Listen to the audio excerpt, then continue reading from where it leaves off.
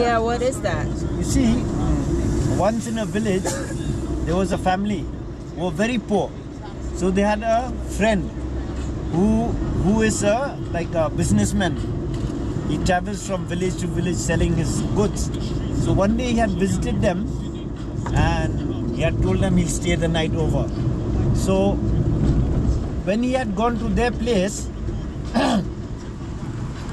staying the night over means like he has to be fed, he has to have a place to stay. So what happened was, these people were so poor, they didn't have anything in the house to, like, you know, to Feed him or like give him. So they told him to wait. The wife went inside, she didn't come out anymore. And then the husband went inside, he too didn't come out. The businessman was keeping on waiting outside. Time went by till evening. Then these are the places, man. Wow.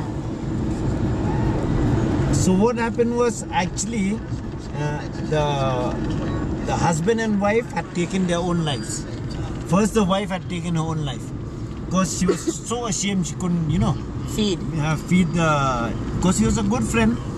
So the husband also, after seeing that, he also took his own life. When the businessman went in the kitchen, he saw, no, that both of them were dead. And then he saw the empty sort of rice box. You know, we have a box where we keep rice. The pots and pans all empty. There wasn't a fire going on. So he understood, no? Yeah. That these people must have taken their own lives because of shame. Right. So that's where, after that, the whole locality came to know about it. Even the businessman getting scared, no? In case he gets blamed for killing them, he also took his life. Oh. So after that, the villagers with the king and everybody, they made it a point that, you know, the poorest of poor should have at least something to, you know, present their guests. So that is how the betel nut, betel leaf and the lime came into being. And the lime. Yeah.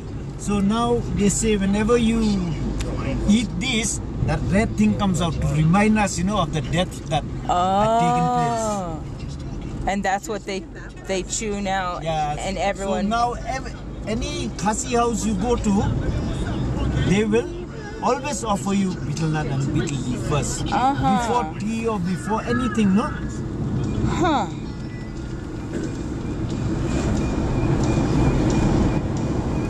So it's become like a tradition for us. It's become like a custom.